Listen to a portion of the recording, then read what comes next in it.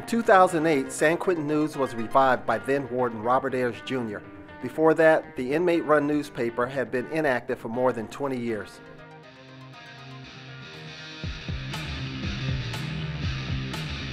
The newspaper's emergence in this new millennium, its inmate staff and outside advisors have quickly propelled it into one of the leading publications covering criminal justice in California and the United States. We are the voice of every prisoner in the state of California. What began as 7,500 copies of a 4-page monthly newspaper printed and circulated inside San Quentin State Prison has developed into a 20-page publication producing 30,000 copies that reach all 36 prisons in the California Department of Corrections and Rehabilitation and 4 juvenile facilities. We're about making a difference. The San Quentin News is an instrument of transformation and rehabilitation. We strive to make a difference in our community and society as well. For this reason, San Quentin News is in the process of expanding to develop beyond print journalism. Using a multimedia platform, San Quentin News' reach will mentor at-risk youth with a goal to increase public safety. But its message is clear and necessary to keep inmates motivated to participate in rehabilitative programs and to change their lives.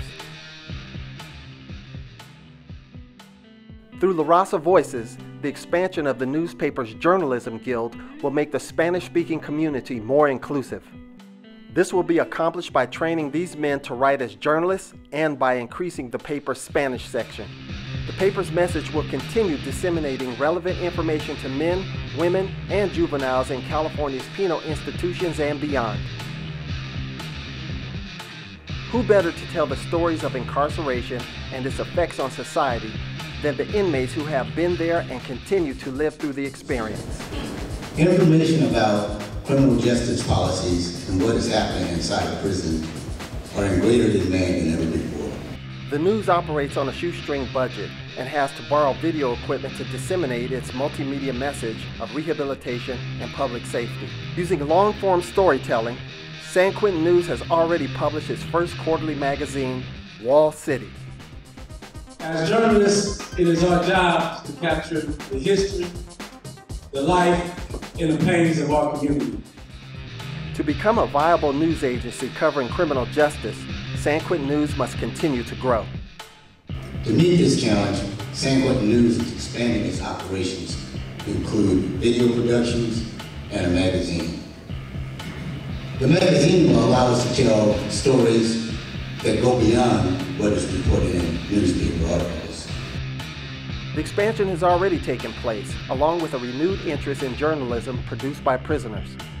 Using the help of inmate vocational construction students, the news team has transformed its office into a modern workspace.